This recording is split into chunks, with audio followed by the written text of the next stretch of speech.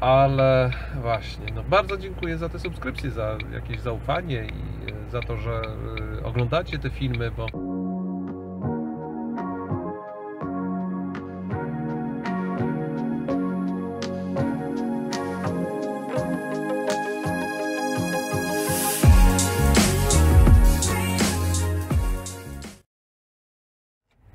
no cześć, z tej strony Grzesiek. Dzisiejszy vlog jest takim vlogiem, który pomyślałem, że nakręcę, ponieważ właśnie miała miejsce 200.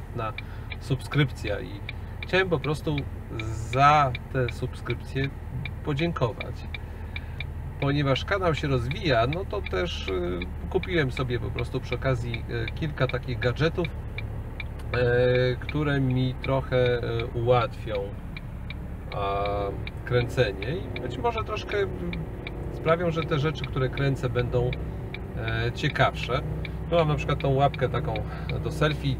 Nie wiem, czy to mi się przyda, czy coś, ale jak widać, no, można robić świetne ujęcia. Kurde, jestem...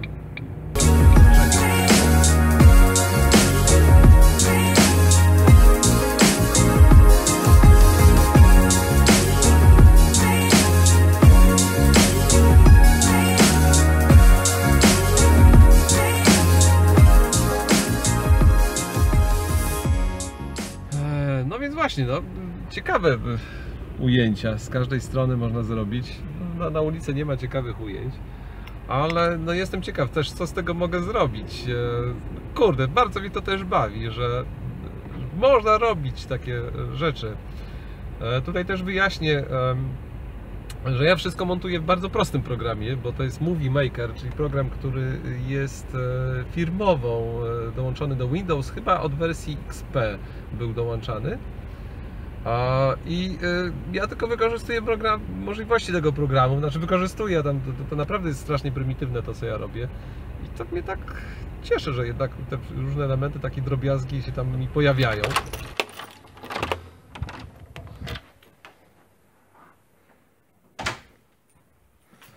O, to jest pokój mój pracy.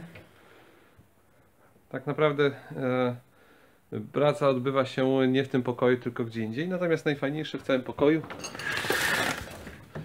jest ten widok.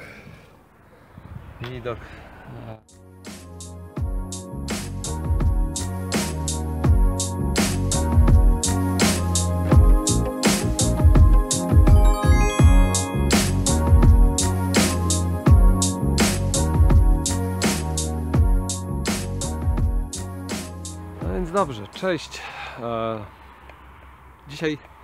Teraz jesteśmy już u mnie, nie w pracy. No i chciałem zrobić tutaj parę takich ujęć, żeby Wam pokazać właśnie to miejsce, gdzie kręciłem.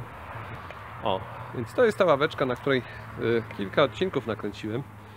To jest chyba najfajniejsze miejsce do kręcenia. Najbardziej mi się tu podobało. Tak, to jest to miejsce. Tutaj czasem ustawiałem się, tutaj stał stół, ten stół teraz jest u mnie w pokoju i tutaj sobie siadałem w tym miejscu, tak, i do was mówiłem. Miałem taki prymitywny statyw, skrzynkę po prostu, na której stawiałem komórkę i komórką kręciłem, tak jak teraz właśnie, tak, odwrócę. No, więc tak to tutaj mi wygląda.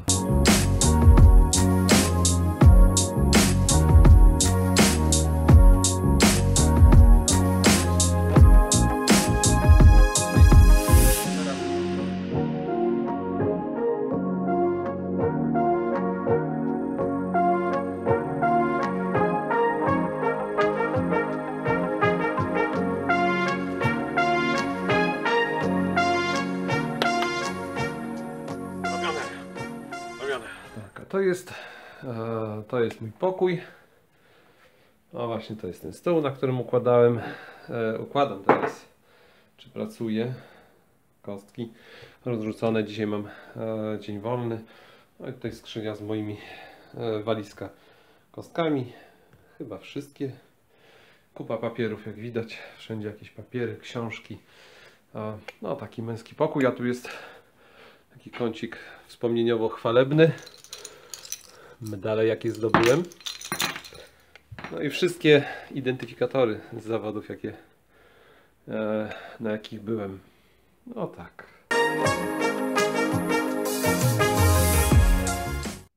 Więc po pierwsze, wiem, że regularnie ogląda tego vloga mojego trochę ponad 100 osób. Tutaj wśród moich subskrybentów wiem, że jest kilku moich znajomych ze speedsolving.com i oni nie rozumieją, co mówię. Obiecuję sobie, że zacznę to tłumaczyć, ale nic mi z tego nie wychodzi na razie. Tak.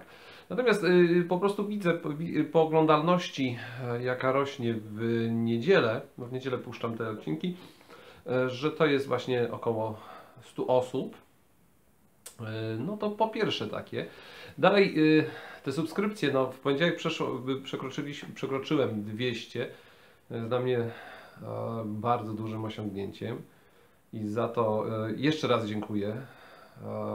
Bardzo mnie to cieszy. I tutaj tak, muszę powiedzieć tak, że jak zaczynałem tego vloga, to miałem w ogóle około na kanale tam 40 subskrypcji i w pierwszym miesiącu, czy w pierwszych tych miesiącach tam lipcowo-sierpniowych tam nachodziło już ponad 90 i na początku września przekroczyłem 100. W ciągu ostatnich 2 miesięcy przybyło kolejnych 100 subskrypcji i to było takimi skokami. Na przykład we wrześniu był taki skok, kiedy tam wypuściłem film o rekordzie świata w FM-ie.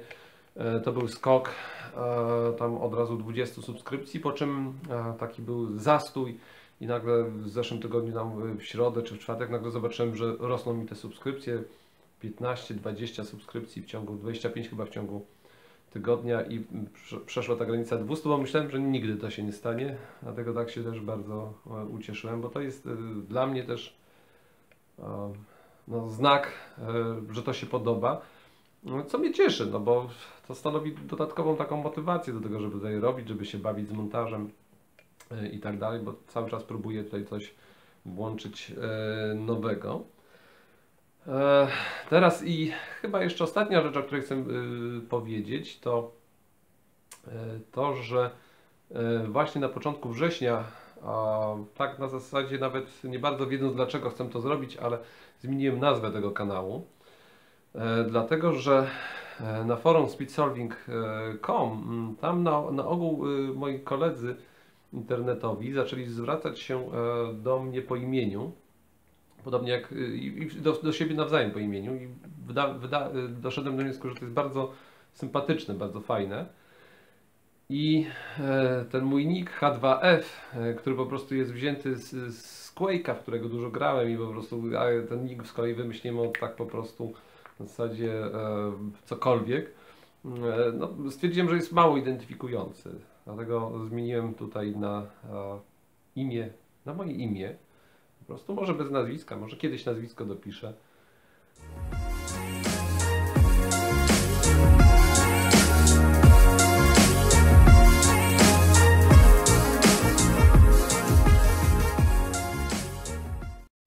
To, co teraz też robię, to wymiana nalepek. O, jak widać, w takim są stanie nalepki. W blindach to już może być niedopuszczalne.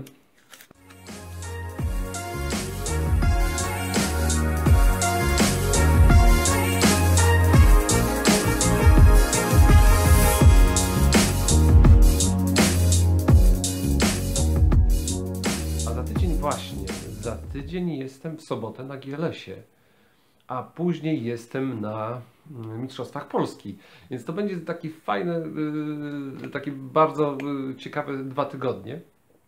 Coś takiego zdarzyło się tylko na początku wakacji, gdzie był też najpierw GLS, to jeszcze było chyba tak, to już był koniec wakacji, pierwszy dzień wakacji, a później był tydzień później Kaliska Open.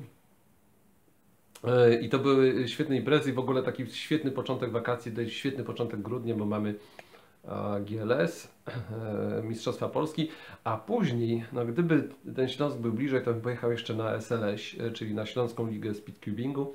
Niestety to trochę dla mnie za daleko, więc niestety muszę odpuścić, czego bardzo żałuję, bo lubię układać. No, także będzie Będą fajne 2 pierwsze weekendy grudnia. No jak mi się uda, to spróbuję zrobić taką relację z GLS-u, no ale zobaczymy. Mam nadzieję, że tym razem już mi wypali, bo miałem kiedyś taki pomysł, żeby zrobić relację z GLS-u, ale mi nie wyszło, bo nie umiałem tego zmontować, nie miałem czasu i za mało materiału było i w ogóle teraz staram się już trzymać bardziej tej zasady Casey Neistata, a zawsze kręci.